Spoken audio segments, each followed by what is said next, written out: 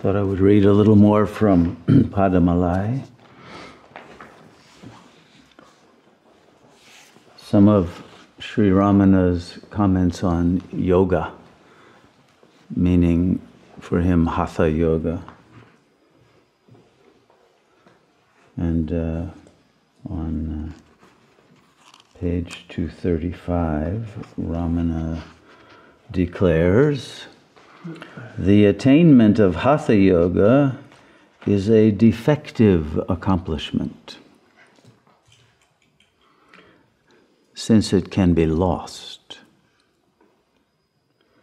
But for the one who has attained jnana yoga, the perfect accomplishment, there is never any loss.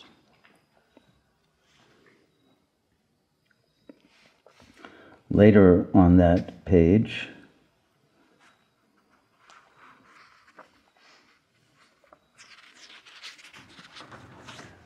he says, for those who are attempting to know their real nature, the pure consciousness,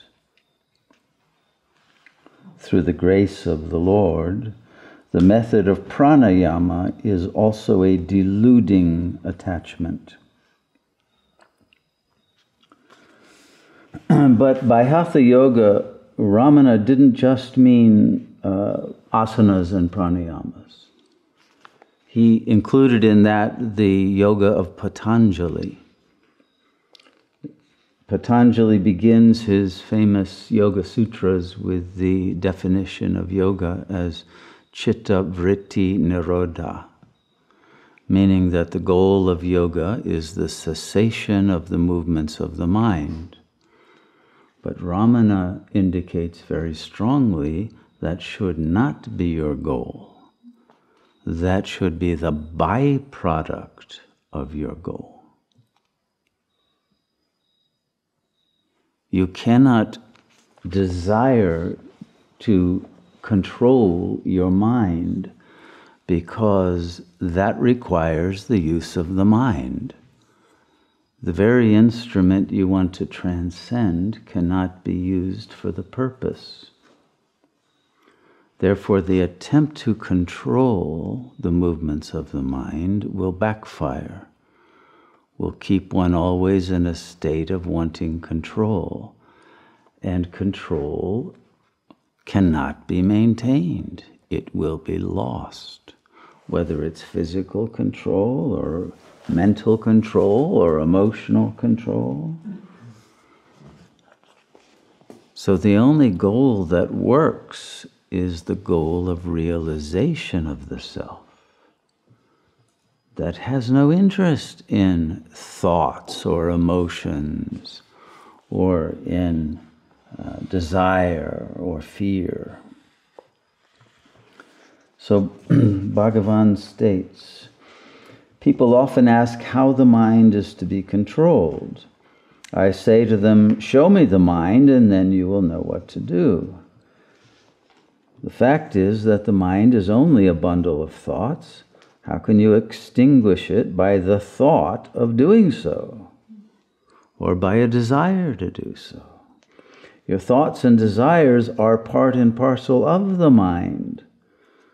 The mind is simply fattened by new thoughts rising up, whether they're thoughts of controlling it or thoughts simply of getting caught up in its fantasies. Therefore, it is foolish to attempt to kill the mind by means of the mind. The only way of doing it is to find its source and abide as that. The mind will then fade away of its own accord. Patanjali in the Yoga Sutras teaches chitta vritti nirodha, but I say atma vichara. This is the only practical way. Chitta vritti nirodha is brought about in sleep, or in fainting or coma, or by he says starvation. I think he means a long fast. Yes, you can achieve it temporarily. But as soon as the cause is withdrawn, there is recrudescence of thoughts. So of what use is it? In the state of stupor, there is peace and no misery. I would add, in the state of the use of certain drugs, there are times when the mind will stop, but when the drug wears off, the mind comes back just as it was before. So the misery recurs when these temporary alterations of states of consciousness are removed or they wear off. So therefore, the attempt of nirodha, or control of the mind, is useless and cannot be of lasting benefit.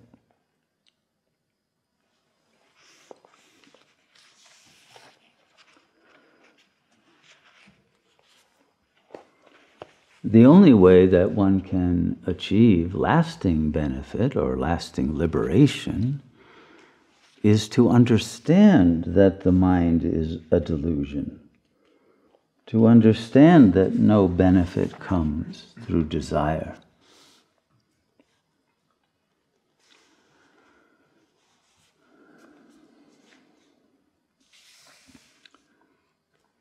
Instead of remaining in blissful self-abidance as that which one is, what's the point of thinking, I am this, I am that, I am the self, I am Brahman, I am Shiva, whatever. Use of mantras, he says, is a ridiculous waste of time. Once you stop repeating the mantra, the ego mind will return.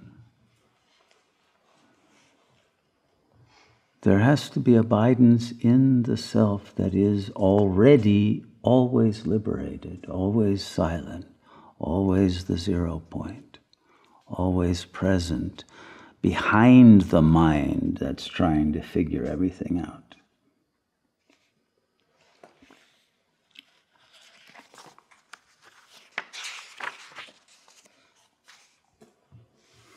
So Bhagavan says, if everything is perceived as the one consciousness alone, there will not even be the tiniest amount of yearning in your mind. Okay, so here is the key. Realize that everything that arises is consciousness. But that consciousness itself never arises, never appears. It contains but does not identify with any thought and has no desire, no yearning. And so to realize yourself as pure consciousness is sufficient. All the sanskaras of the ego will fall away by themselves, naturally, without fighting, without technique required, without striving, without any psychological digging into the mind's fantasies, into its past traumas or even past lives. You don't need to do any of that, because the ego is not real, nor are the past lives. The self doesn't even have a current life, let alone past lives.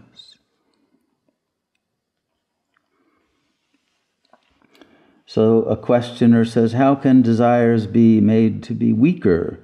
And Bhagavan says, only by knowledge.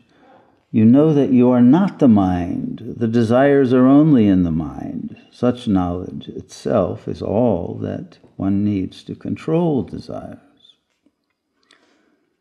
And you know that every time you attempt satisfaction of a desire, the knowledge comes that it is better to desist from the desire.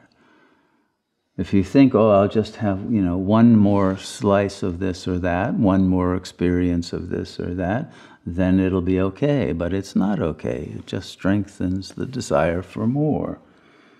And there may be a temporary respite, but the samskara becomes even stronger. So, what is your true nature? That's what you must arrive at. Waking, dream, and sleep are mere phases of the mind. They are not of the self. You are the witness of these changing states.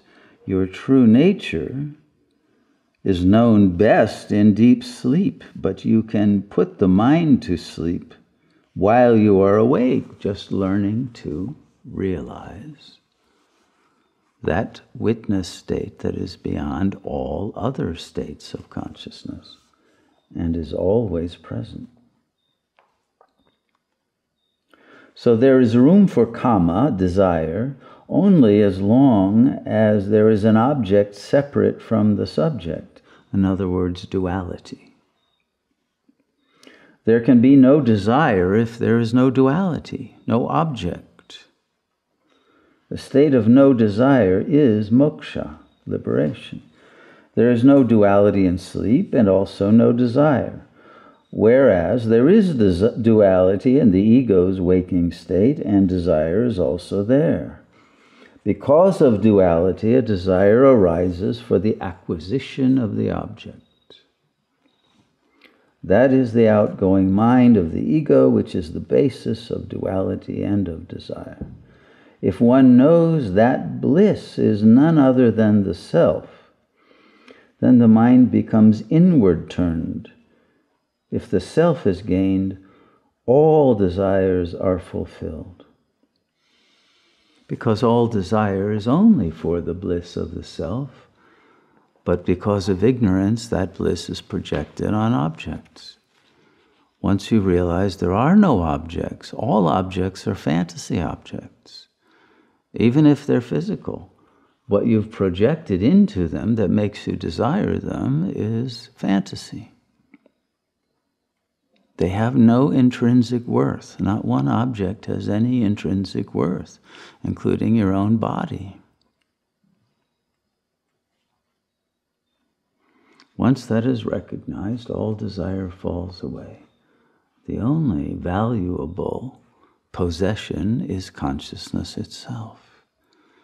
And the more consciousness is purified of desire for objects, the more one has achieved a closeness to liberation, until there is no desire at all, because not even the I thought arises. And in that ultimate and absolute silence of the self, all addiction to sense experience drops away.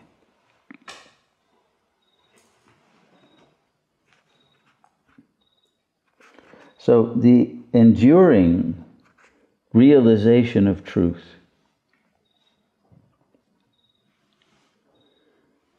is not possible until one is completely united with the self.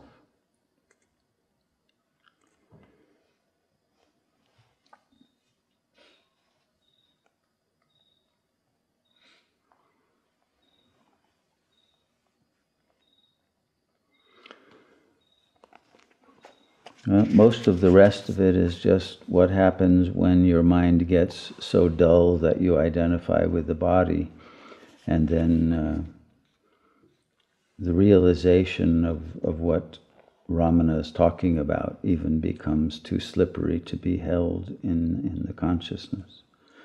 Therefore, he concludes that purity of mind is indispensable for any kind of spiritual practice. It possesses an eminence of the highest order. The greatness of chitta shuddhi, purity of mind, is that it is the mother of all virtuous conduct. Realizing this, examine your mind every day. So this leads to the understanding that the more one follows the Dharma and follows it without any resistances, the mind melts.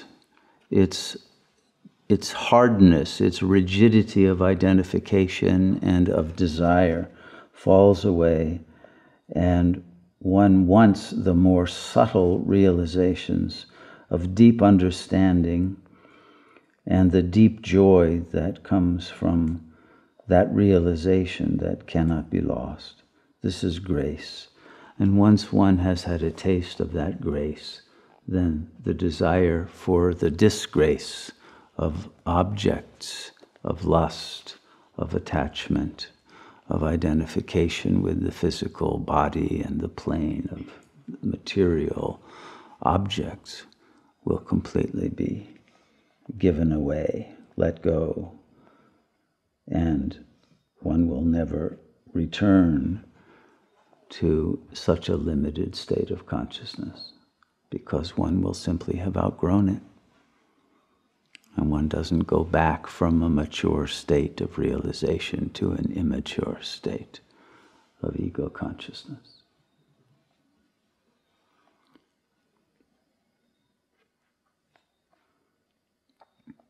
Unless the destruction of all the vasanas, all the sanskaras is accomplished, it will not be possible, even for Ishvara himself, to bestow upon you the state of liberation.